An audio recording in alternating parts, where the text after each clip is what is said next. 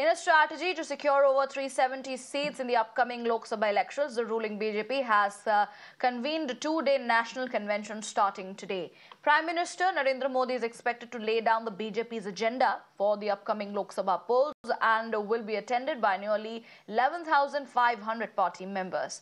The union ministers, senior BJP leaders including chief ministers, state party president and its organizational leaders, elected panchayat heads to party district presidents from across the country will be attending the meeting.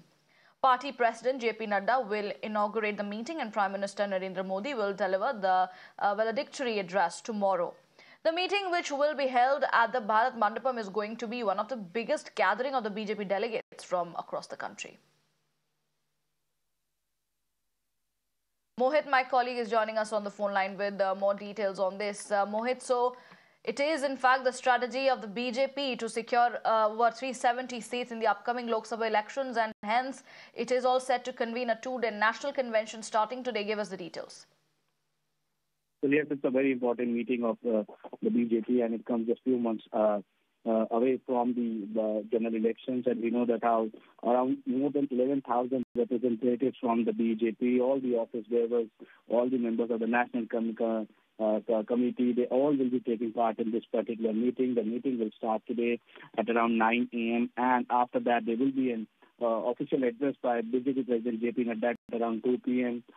Today, the General Secretary's meet will also take place, and the BJP will strategize regarding the upcoming elections and how exactly they are going to project the schemes of the government to the people on the ground, and specific targets will be given to all the delegates who will come in this meeting. And remember, this is one of the largest gatherings of the BJP leaders in past few years, where around 11,000 BJP leaders from various blocks, various districts, senior leaders, they all will be coming for this particular meeting. Now, tomorrow there will be a valedictory address by the Prime Minister Narendra Modi, and in this particular national convention meet, all the schemes of the government will be projected.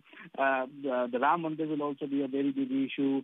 The indigenous production of defense equipment will also be a very big issue. All that will be showcased in this particular national convention, which will start at around 9 a.m. today. And for 2 days, BJP will have this marathon meeting, and they will deliberate upon the strategy, the discussion on what exactly will be their strategy for securing around 370 seats in Lok Sabha elections. And remember, that is the target that has been given by the BJP to the workers on the ground. So the ex-ministers, ex-MPs, current MPs, MLAs, ex-mayors, the municipal corporators and leaders from the block level will also be attending this particular meeting, so we can understand that how important and big this meeting is.